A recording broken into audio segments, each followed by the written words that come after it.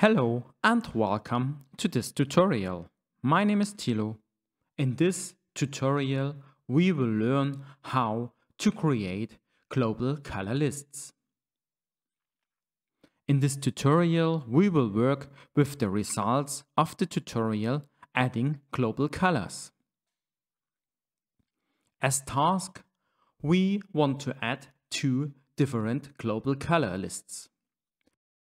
List 1 should consist of the global colors red and blue and a local color green, and the global color list 2 should be a gradient between the global colors orange and purple. The description of the global color list 1 should be RBG, and the description of list 2 should be orange minus purple. Now let us start. We are already in the colors view of MADRIX 5. If you don't know how to switch to the colors view, please have a look at the tutorial adding global colors. And we will start to add our first global color list according to the task. Therefore, we navigate to the plus at the bottom left side. A global color list is created, and now we can add the desired global colors. We can perform a click with the left mouse button at the first color of the global color list, and we select red according to our task. That means we will work with the global red color. Now we want to add the second color. That should be the global color blue. Therefore, we use drag and drop and drag it at the global color and move it to the left side.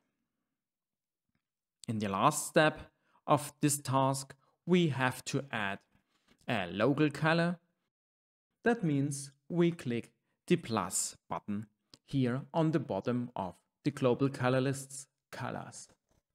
And this color should be changed to green.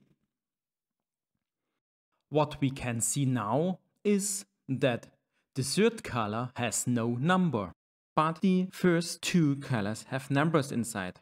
If there is a number inside of a color list, that means this is a global color. Respectively, this color is assigned to a global color, which means if you change the global color, it will be changed also in the assigned lists.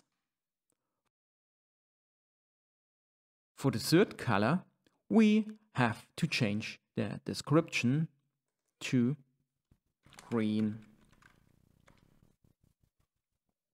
Now we will add a second global color list. Therefore, we perform again a click at the plus button on the bottom left side.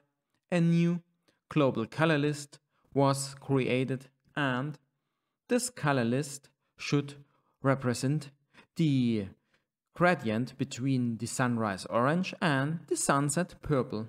Therefore, we can change our view to gradient, and now we can add the third color.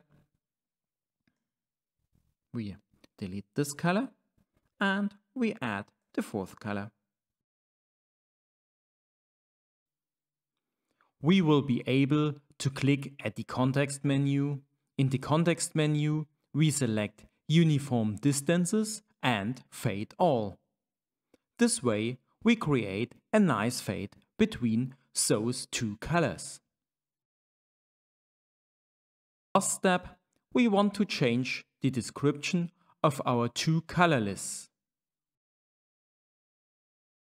The first one should be changed or called RBG, and the second one should be called orange minus purple. That's it for now. Thank you for watching.